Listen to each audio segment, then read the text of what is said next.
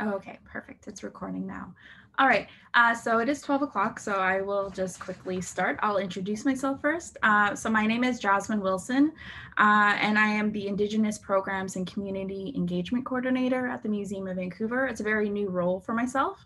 I also would like to virtually welcome you to the traditional, ancestral, and unceded territory of the Musqueam, Squamish, and Tsleil-Waututh nations. I myself come from the Musqueam Nation and have ancestral ties to Squamish Nation and ancestral ties to the Wewakite Nation that's located in the Kukwaka'wakw territory. So I'd just like to welcome you.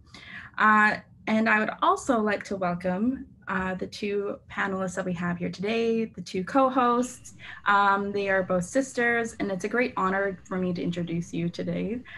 So I have Annalie Boyd Good and Sophia Seward Good. Just want to make sure I got that right.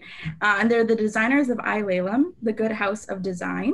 And their webinar will be going to explore the concept of Indigenous first and the importance of supporting Indigenous businesses. So without further ado, I'll pass on over to Annalie and Sophia. So, Eats Kwithawile, CMCIA, Eats Tuboelio, Atana Salelach. Hello, my respected people and elders. Siamna Soklan, Siamna Siaya, Siamna Shwalakwa, Anthapa Sophia, Tanitzen Alt Snanemo.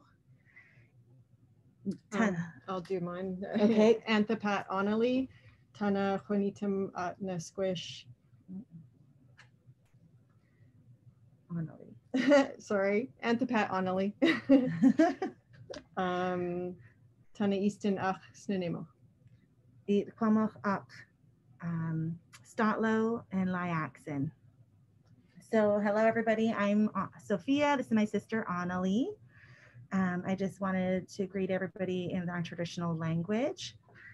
So we are from Nanaimo or Snuneymuxw territory. We are on Indian Reserve number 3, coming to you live for this webinar. And our roots are from Chehalis as well as Valdez Island in the Lyaxon area. We are super excited to be here today to talk about Indigenous first and the importance of Indigenous fashion in mainstream culture. And I hope you can hear us well with our masks on. My sister and I do live in different houses, so we thought it was important to go ahead and wear them, following the guidelines that our province has set out. So. I think we'll go to the next slide. Okay, so we are sisters, designers, directors of Lelum.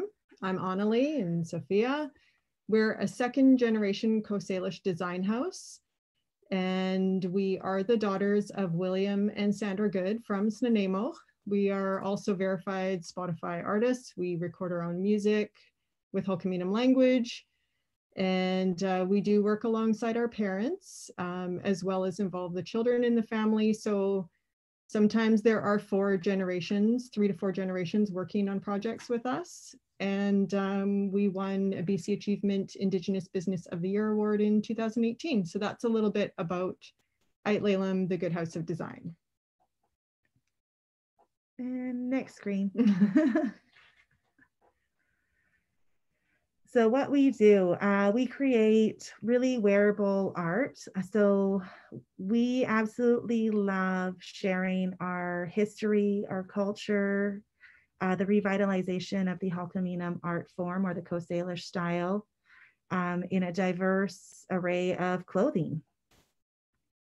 We actually make sizes from extra small to 3X, and we have done custom orders that are even up to like a 5X, or we'll make anything for anyone, basically, is what it comes down to. It doesn't matter size, it doesn't matter background. We make wearable, shareable artwork clothing. It's also super important for us to make sure that we are reducing our environmental footprint. So we really focus on utilizing eco-friendly fabrics, and we manufacture locally. So everything is made within BC in the most respectful way to make sure that we are doing our part for the environment and sustainability. I think that is also part of our teachings, to make sure that we are using every part of anything appropriately. And in the process of making our clothing, we are dedicated to documenting Coast Salish art, culture, history, music, and all of it as the entire embodiment of the traditional lifestyle in any way that we can. So we have artwork in all of our garments and Ho'okaminam language in our music, and we make sure that we digitize and document things so that it's all recorded for the next generation. When doing that, we also follow really strict protocols set out by our father, William Good, or Stichinachin. So we have a lot of Ho'okaminam traditions that we must follow, making sure that our art form is retold correctly, because it is a story. It has rules and guidelines that have to be followed. So when we're making the clothing, we are making sure that you are wearing a true piece of history that isn't abstracted. And then in that storytelling comes the music, and the music tells a story. So you have the visual aspect of storytelling, you have the audio, and this is all part of what would have been passed on through oral traditions and visual art. And this is something that we follow with what we do with our company. So I guess we can go to the next slide. So here is our teacher, our father. He's taught us who we are, where we come from, the importance of embracing who we are. He is a really super supportive dad when it comes to teaching us how to do things and what we're allowed to do, what we're allowed to change. He is a master carver. He's been studying carving since the 70s, but he was actually told that he would be a storyteller, and he was trained for that position. And that was from William Good, his grandfather, just to differentiate the two of them. And from a very young boy, he was taken out daily and taught oral history until he had a perfect recall. So he carries a lot of information and history and stories. And then he became the traditional Coast Salish master carver that revitalized the style from this region, because he knew the history and he knew the stories, and he realized that the stories were carved into the artwork. So he set out a life goal to revitalize the Ho'okaminam art form in our region. And that is what he is known for in our area. And he's also a singer and drummer and carries songs. So we're extremely fortunate to have him as a full-time elder and artist. With anything we want to do, he's there for us. And he's been teaching us since we were very young. So in a lot of cases, it's really natural for us to do what he's taught us to do. And then we just make sure that we're doing it right. So he'll let us know if we should change anything or what we're doing, if we need to do anything different. And then you can see that he owned a business with our mom, Sandra Morehouse Good, and he is our feature artist alongside our brother, Joel Good, who has taken up the carving tradition from our dad. Next slide. Mom. So our mother is Sandra Morehouse Good. She's the original designer of Ayaytmet Coast Salish clothing line in the 1990s. So her and our dad met, I guess, in the 70s, and they were friends, and she actually taught him how to paint and use to mix colors. And then they got together and had me, and they really started to collaborate on artwork back in the 80s, where they've done pottery, painting, clothing. They've made everything. They've made like Melton wool capes with hand-carved silver buttons, and they made pottery in the 80s where they etched designs that looked almost like petroglyphs into the pottery. They had so many collaborations and so many different art forms, and their work is so diverse. We can't even keep up to what they did in their career time. We try really hard. And so far there's our brother and us, and like it takes all of us kids just to try to keep up to what our parents did ahead of us. And I think one of the most special things about doing what we're doing with our clothing line and our learning is that this business actually allows us to take the time to spend with our parents who are in the 70s. And it's really allowing us to figure out more who we are, what we're allowed to do, and really learning our culture, our history, our past, and being able to share it with everyone.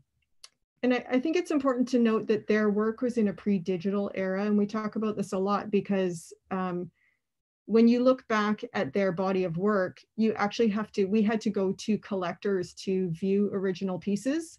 And we don't have a lot of photos, and we didn't have the digitization that we have, and now everything goes online. So it's important for us to be that bridge between their generation and the next generation to say, hey, we know that they did that. We have to find that piece. We have to get an image of it or explain it or have them teach us how to make something like that. And that's a lot of what we do with our clothing is we are very heavily influenced by what they did. Next slide. So here we're just going to share with you our Yachlala Salsilton Eagle Spindle Roll Fall 2020 collection. So we hit the pandemic and everything shut down. So we were originally going to air our next collection in Indigenous Fashion Week Toronto, which has gone online. So we decided to showcase it in a music/fashion video. We had a lot of fun showcasing who we are, what we do, and our next season of clothing, which is available now. So we're going to go ahead and play that for you. And then just so that everybody knows the different people, there are some models from our community, but with COVID, we had quite serious restrictions. At that time, it wasn't really shut down, but we thought, well, we might as well bring our own family in, which we had thoughts to do anyway, but COVID really pushed us to reel in all the teenagers and everything. So you'll find a lot of the next generation of children from our family. There are 4 generations on the video, and you'll see that. And it's also with our new music that is also available. So we can go ahead and play the video.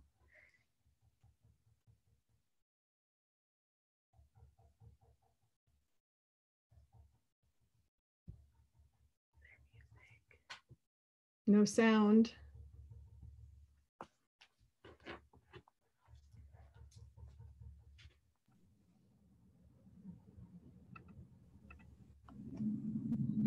Okay.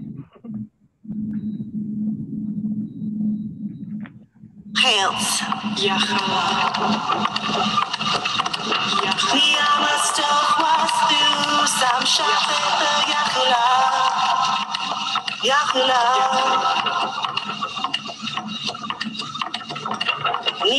Must was through some shop at the Yahula.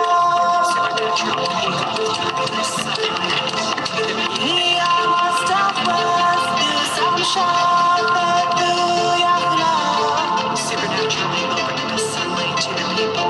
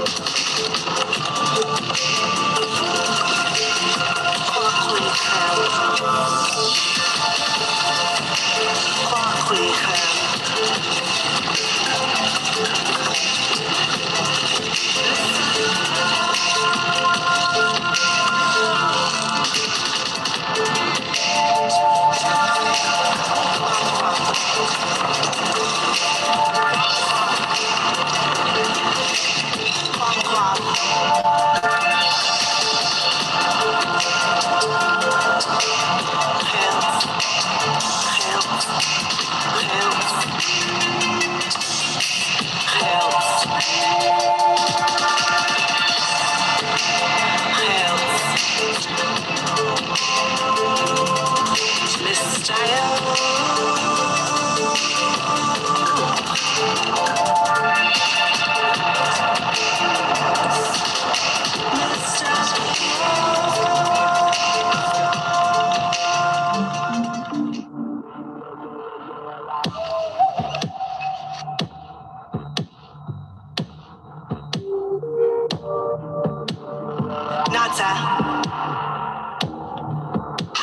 you satla,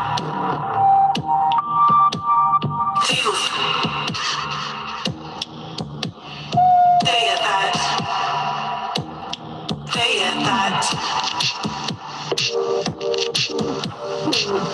Siam Nashwakwan,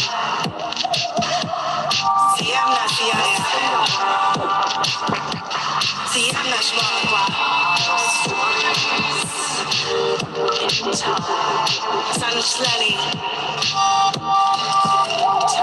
Sassalton,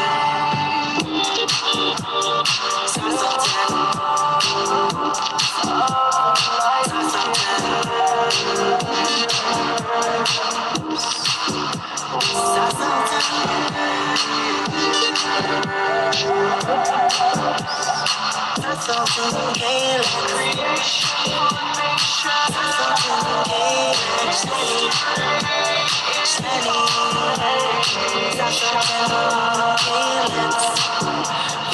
women leading nation to nation. Women leading life, we are water carriers. Women leading life, women leading life, we are water carriers. Water, water is life. Water carriers. So something spinning, leading life. So something spinning, leading life.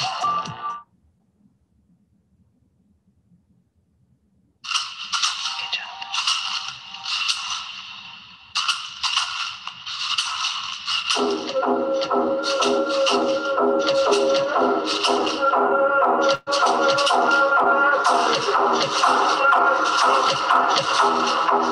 Our health,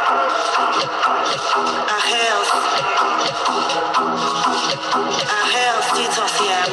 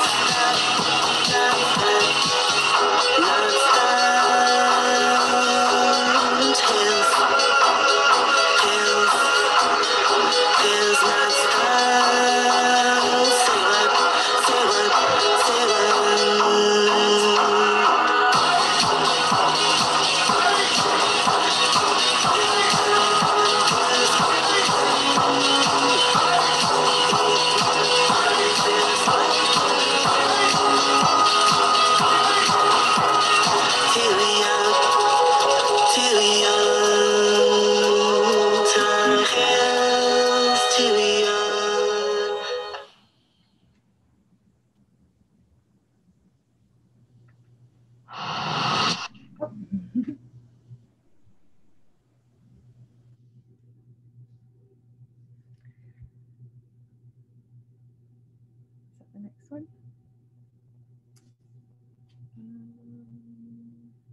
Did we skip a slide? Yes, there we go. All right, and then can you see us?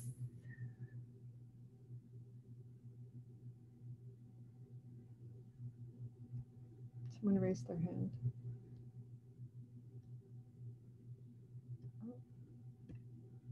Oh, they can see us, they said. Okay. Oh, I don't know what happened here. There we go. so we have to go back in the slide.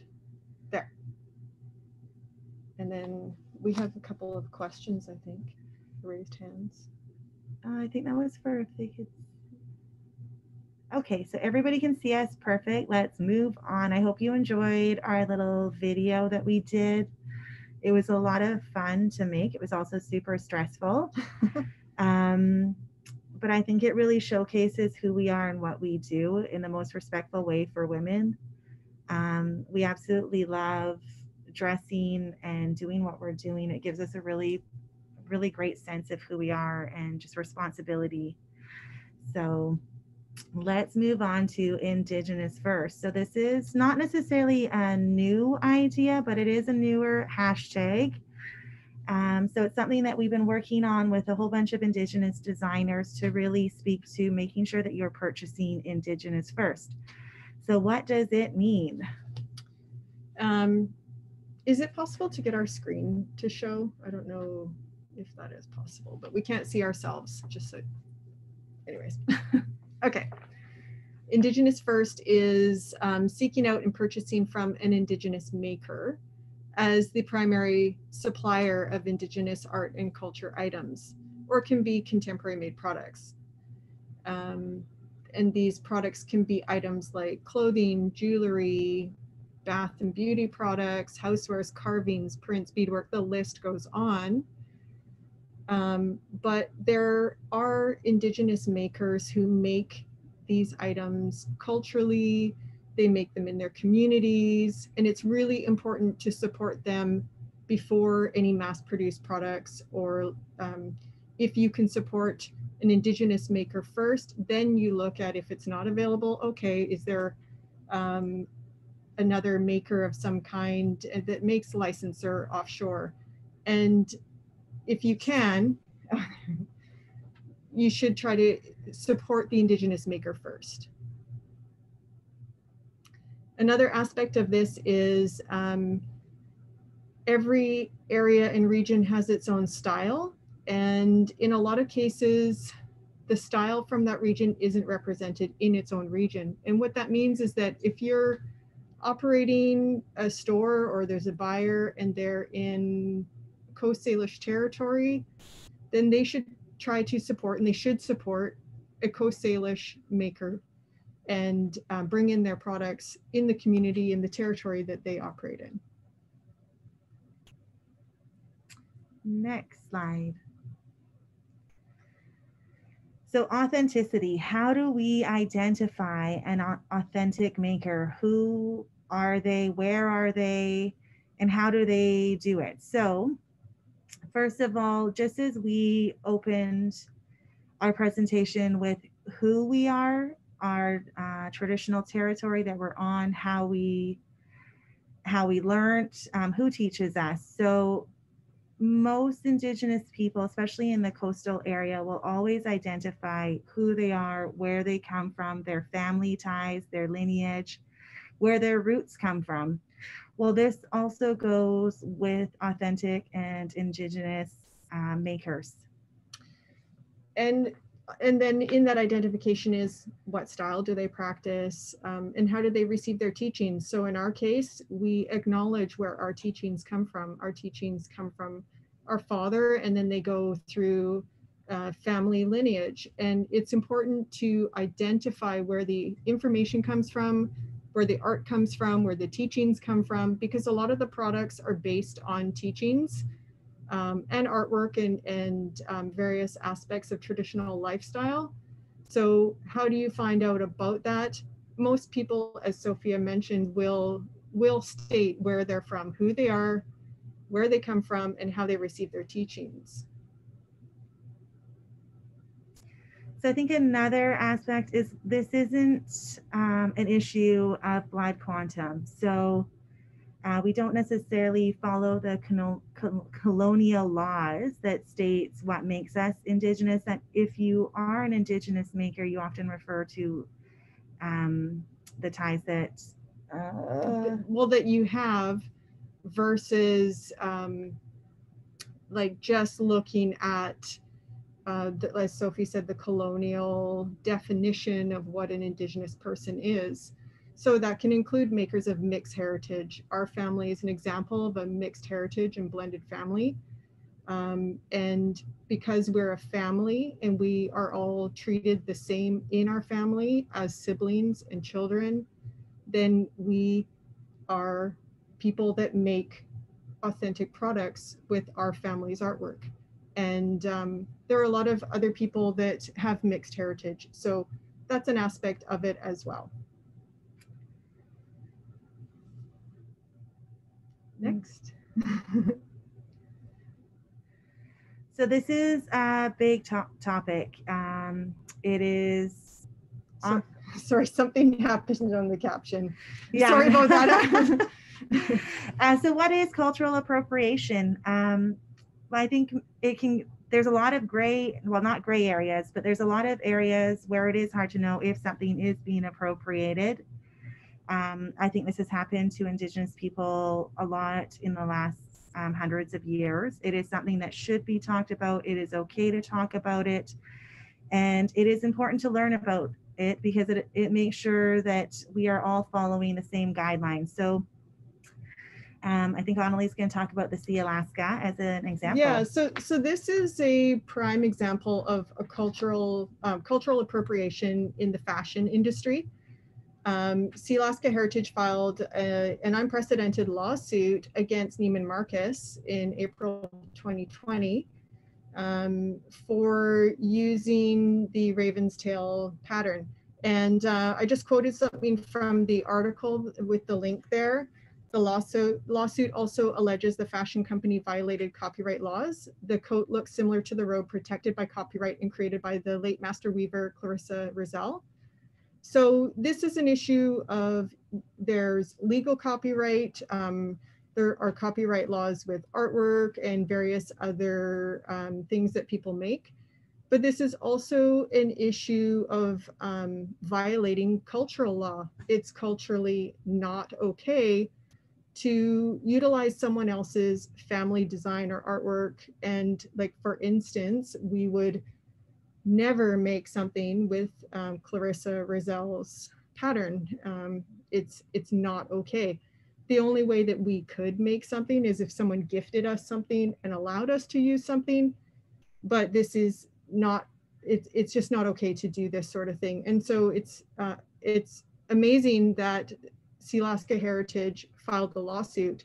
And it just shows the importance and the significance of standing up for traditional artwork and traditions that are passed on through many generations. And just for those of you that don't really know the meaning of cultural appropriation, so cultural appropriation is the adaptation of an element or elements of one culture or identity by members of another culture or identity. This can be controversial when members of dominant culture appropriate from disadvantaged minority cultures. So just in speaking to what Annalie was talking about with cultural appropriation, there is a lot of laws, territorial laws that allow us to do things and not do things. And this goes, I think, for almost every Indigenous culture, and we all follow those. A lot of us will go to our parents and our grandparents to make sure that we're using things that we can share that are allowed to be used by us and shared and worn. And I think, so we make sure that we don't culturally appropriate as well as misinform people. Next slide. Mm-hmm. Can I wear it? We can't tell you how many times we are asked this question and other makers are asked this question. If I'm non-Indigenous, can I wear this artwork, can I purchase it? And this would be anything from clothing to artwork in your home, jewelry. And the answer is yes, yes. yes, yes. Please wear wear. it. So I think when wearing it appropriately, so say for instance, making sure you know who the maker is, where they come from, it creates a level of knowledge and understanding and really that decolonizing Indigenous artwork. So it's so important that you purchase Indigenous first. Because you know that it's okay for you to wear it. And it's also just understanding who we are, loving the culture that we come from. It shows that it doesn't just belong in a museum. You can literally be a walking museum. So please support local Indigenous artisans and make sure that you do your part on making sure you know who they are, where they come from. And it really honors the artist too. It shows a lot of respect when you pick an artist who is, or a maker who is following cultural rules and guidelines. It is quite challenging to operate under those, in the sense that you have to make sure that everything you do is appropriate. And it's really rewarding when people understand it and appreciate it and enjoy wearing it. And it's really important to have allies for the future of the cultural and economic systems too, because an example is our family and the multi-generational impact it has in our family. If our parents weren't supported by the collectors that purchased off of them in the many years that they had collectors and buyers and customers, we wouldn't be here. And that's the reality of it, is that their work funded their research, it funded their ability to bring their kids in and teach their kids. We were at trade shows and fashion shows. Well, and also booths. like just looking at what our dad has been able to do, revitalizing the traditional Halkaminum Coast Salish art form. If we didn't have supporters, that art form would be lost. So the fact that we are continuing that and that this business is allowing us to continue such an important part of our history. So please make sure I don't think buying one set of earrings or one dress, I don't know if you really understand what you are actually allowing to happen economically and culturally for that person. It is so important because that is their livelihood. It is passing on those traditions. Mm-hmm. It is keeping everything alive. If you look in the photo here too, this is our niece, and this is an example of, it goes from grandfather through to us, and then we bring our niece in, 3 generations. We wouldn't be able to do this without that support and without the work that our parents did, and the next generation will not be able to do it without us. Yay, we see I have several authentic pieces of art and jewelry, and I'm not Indigenous. Don't hide them. Enjoy them, embrace them. Learn about them. There's just so much to collecting original pieces that the artist is selling you. That artist takes that carving, they work so hard to master their art form. There are years and years and years. You know, you can watch a carver and sometimes they're fast when they're really experienced. And you say, oh, wow, that's pretty fast. But you have to think there's like 20, 30 years behind that skill. And to be able to appreciate them and honor them by hanging up their artwork in your house, I mean, that's really important. Next slide. Cultural rules.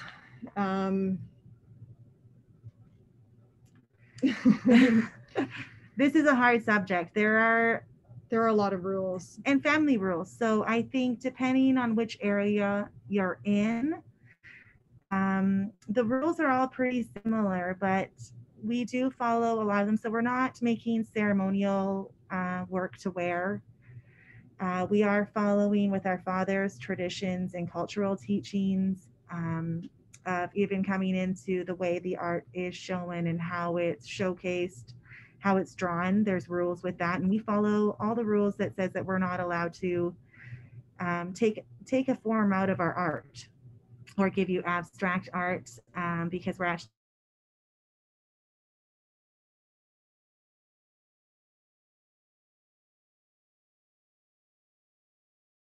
getting the full artist rendition with all of its parts, because every part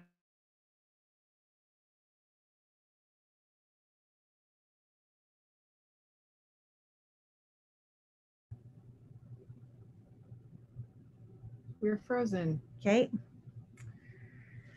Let's see.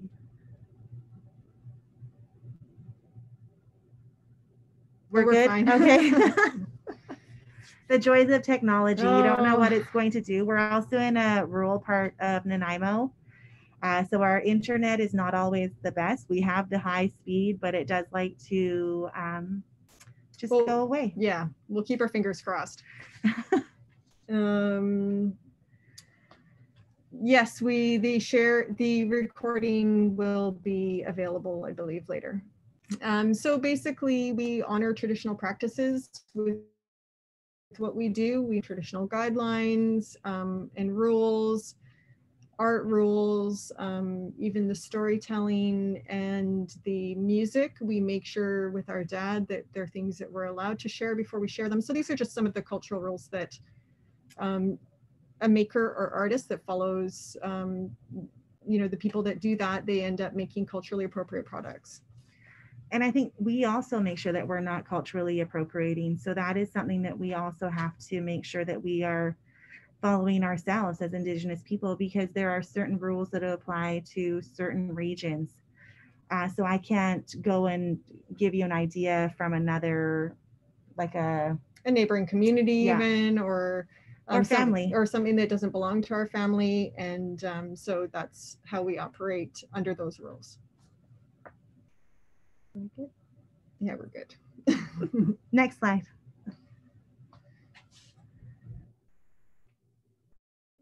Are we frozen again? There we go. Okay, so we have some slides we can go through. Just examples, these are some of our ready-wear pieces. The artwork is by our dad, William Good, and our brother, Joel Good.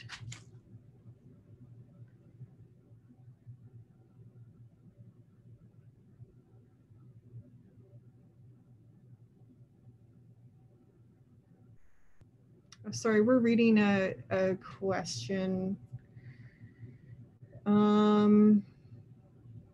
So I think that shirts, this is like my personal opinion, but I also wear shirts with slogans. I have a beautiful red shirt that for the missing and murdered Indigenous women that has an Indigenous face with the hand mark on it. It is an Indigenous maker. But I think that is also still, I think you can still wear that as long as it is manufactured by an Indigenous person. So, I mean, the slogans. I think the slogan probably should pertain to you as well. Like, I think that if that's how you identify and you can substantiate that, but it's hard to say because we don't really make clothing like that. So ours is for everybody. So well, maybe in some cases you might want to check with the company. There's also a lot of shirts out there, I believe, with the Cree writing on it. And I think that is actually really important to purchase because it's supporting language revitalization. So I think as long as you are okay with what you're supporting and what revitalization is coming out of that, then yes, please purchase it as long as it is Indigenous first. I mean, if you're purchasing it, it does mean something to you. It means that you want to support that. And that's okay. Right. If you're supporting a movement of something. And opinions will differ on that from region to region. But I think also in an Indigenous business, you can often just ask the maker and say, hey, is this okay for me to wear if I'm non-Indigenous? And they will let you know. Yeah, I think really what it comes down to is if there is a question about it and you're unsure, I would what Sophie said, reach out to that individual. I know that this is a topic that comes up in different areas because someone sent me an article recently that was talking about mob clothing for, that's New Zealand, right? Or Australia? Yeah. Sorry. And the company over there, they actually had little stickers that differentiated which items were for who. So some people identify if it's okay to wear or not. In our case, we can answer to our clothing, and ours is for everyone. So there's also just another comment about purchasing an item that is made by a non-Native woman who has collaborated with an Indigenous person. And I think that is such a touchy subject. We have, well, I think go to Indigenous first. Really, I think that's the answer, is if you can purchase something from an Indigenous maker first, do that. And then, you know, people license their artwork. That does happen, and it's licensed in proper ways, and it's not wrong. But our advice is to try to seek it out from someone who makes it first, right? Yes, and also just as long as it's known that the owner of the company is not Indigenous but is supporting, and also kind of you want to make sure that they're being paid correctly. But there is also Indigenous designers that are making that type of thing available. So yeah, Indigenous first. Mm-hmm. So let's move on to our ready wear, and we'll try to answer questions as we go. We can just go through these, and if anyone else has any other questions, we can answer them as we look. We can just switch the images. So these are part of our ready wear line. This is our bamboo recycled fleece poncho and dress set, super cozy. We have a guest model there, Anissa. She's married into our community. And then myself on the right, wearing the gray set, super stretchy, cozy, warm, but then your armpits are free, so you don't get too hot. And the design is the eagle in the galaxy. And we can switch.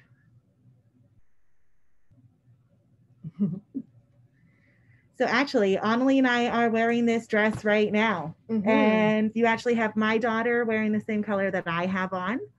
And our other niece is wearing the red one. Such powerful images, wearing our supernatural eagle with the killer whale and the sea serpent. And then we have earrings by Gigi's Beads. We're actually wearing them as well because we love how well her work matches our clothing.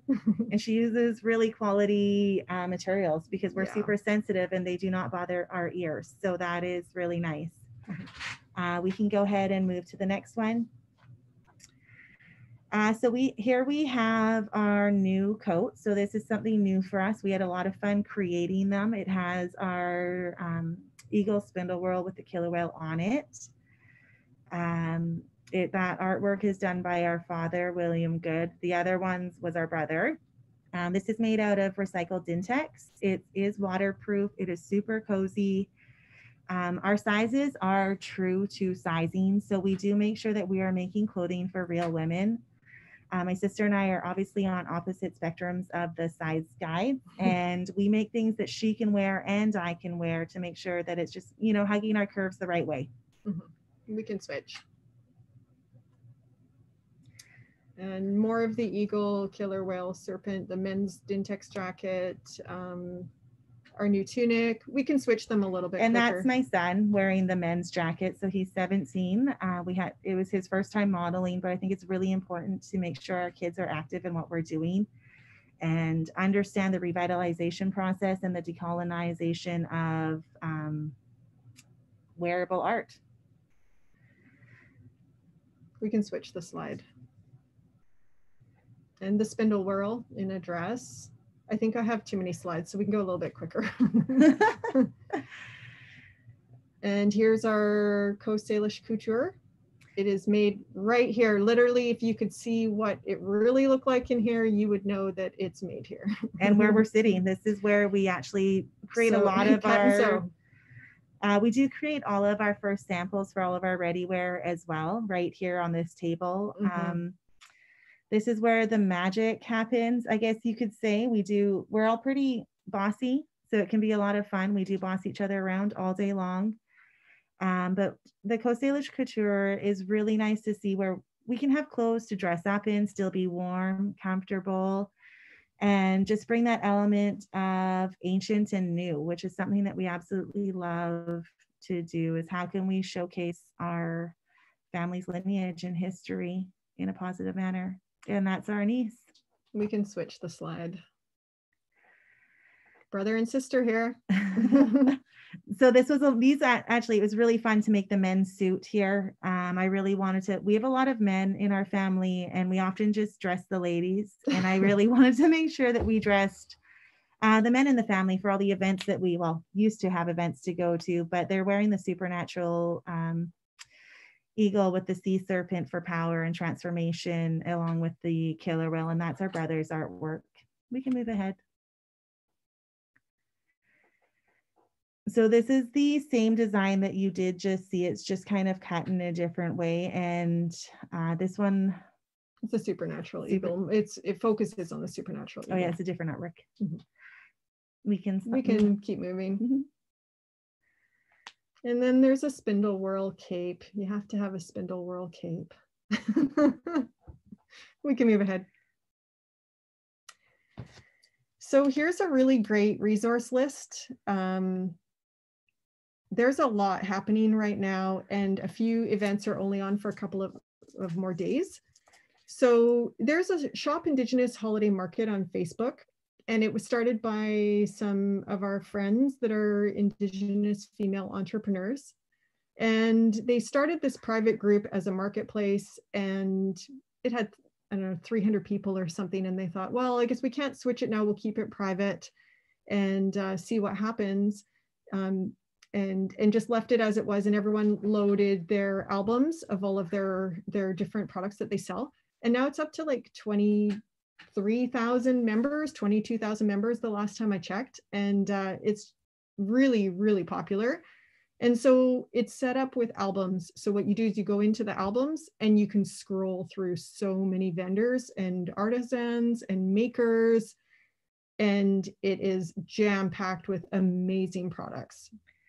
Another one is Indigenous Tourism BC Shop. So they've started responsible wish lists, supporting their BC artists. And that one was pretty neat. Yeah, you can go on that one. So that's through Indigenous Tourism BC. And then the Natoa did, they're doing Indigenous Women's Holiday Market, where they are listing a company, I believe, every day between November 3rd to 30th. So you can scroll through and look through some of those entrepreneurs. There's Totem Design House business located in, I think they're located in Comox. They are, and Totem Design House, who's really active in creating and promoting Indigenous first, they made up a business list and put it on their Facebook page. And it is massive, and it's just growing bigger and bigger. And so that's the link to the list, the current list. There are so many businesses on there that you could support.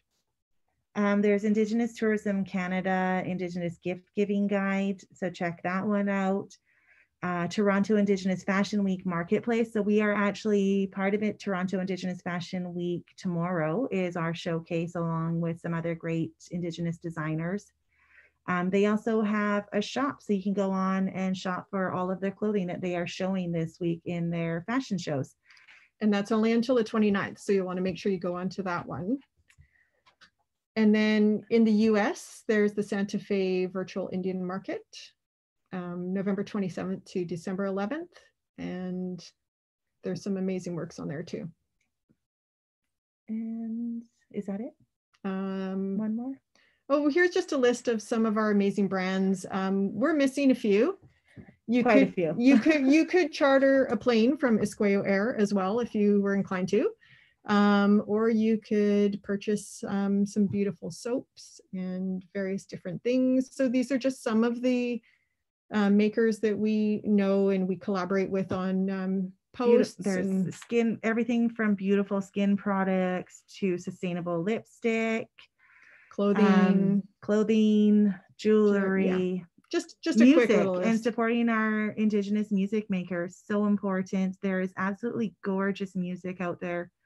representing who we are, our beliefs, our history. And all their shows traumas. are canceled. Yeah, so please support the Indigenous musicians. Yes, I don't have Andrea Menard on there either. Andrea Menard. Medicine Song Woman. So there's just so many, and there's so many ways that you can support Indigenous first.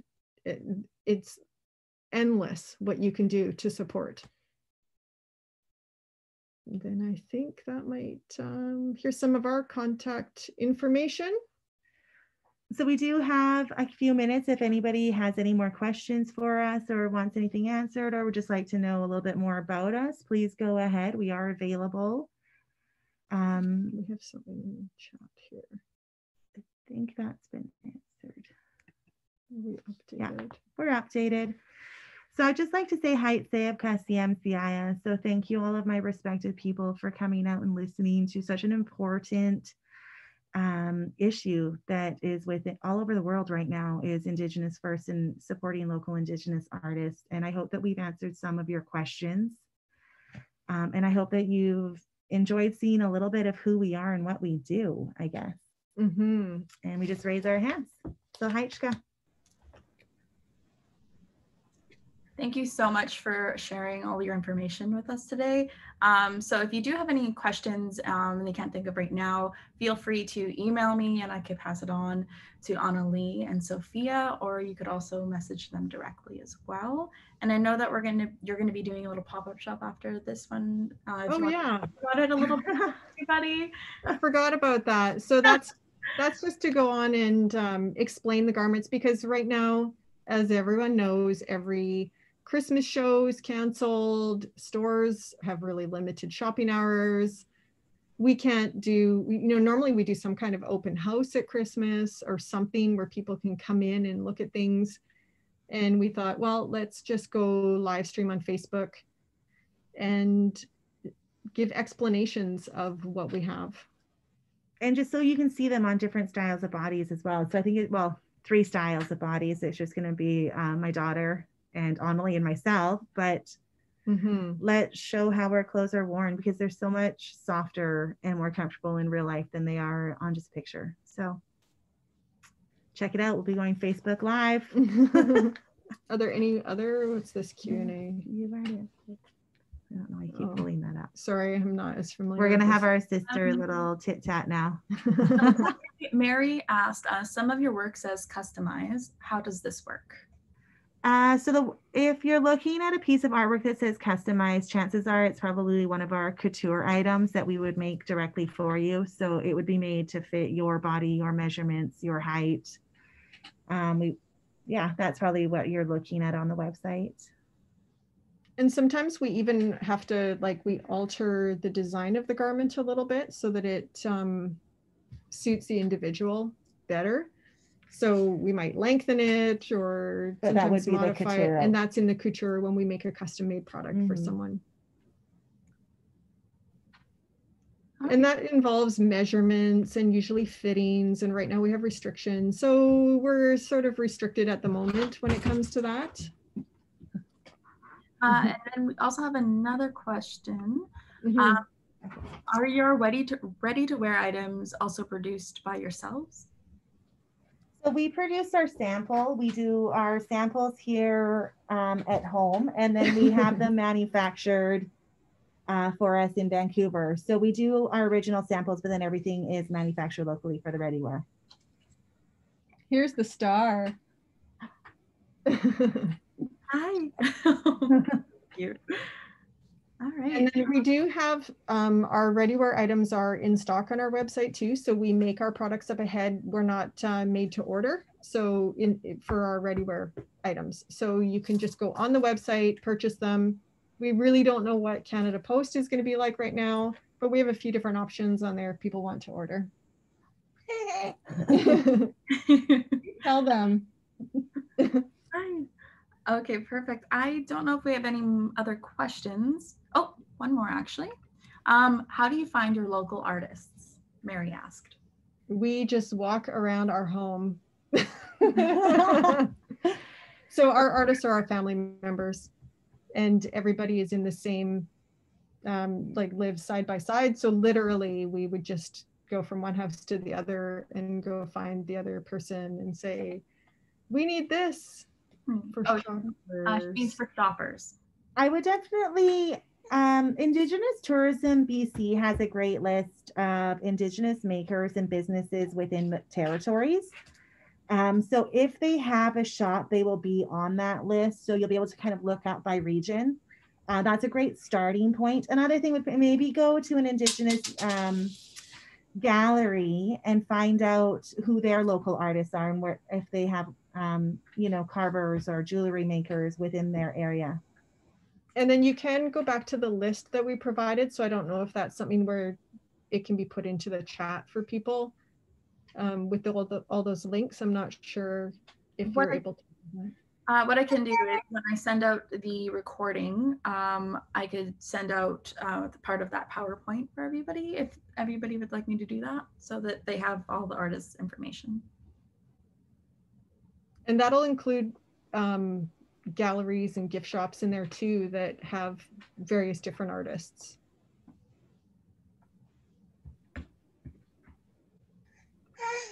Okay. I don't think we have any more questions unless anybody wants to type them out now before I conclude the webinar.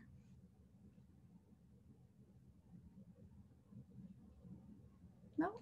Well, thank you so much for joining us today and being a part of this. Oh, we actually do. How about blending culture? I have free beading. Can I wear together? So blending two cultures together, wearing beading and something else from a different culture. I think that's a touchy, well, that still comes into the Indigenous first, right, idea. But are we referring to like wearing it? Like what is the context? If you want to elaborate, I could give you talking privileges if you'd like to talk. Like, I guess the question is, like, right now we're wearing Coast Salish clothing, and then we have jewelry by Giggy's Beads. So we blend different cultures in the things that we wear, if that's what we're talking about. Okay. Right? I guess it depends. Oh yes, it says yeah. So yeah, like I'll allow her to talk so she could ask the question. So give me 1 second. Go ahead, Mary. Hi, can you hear me?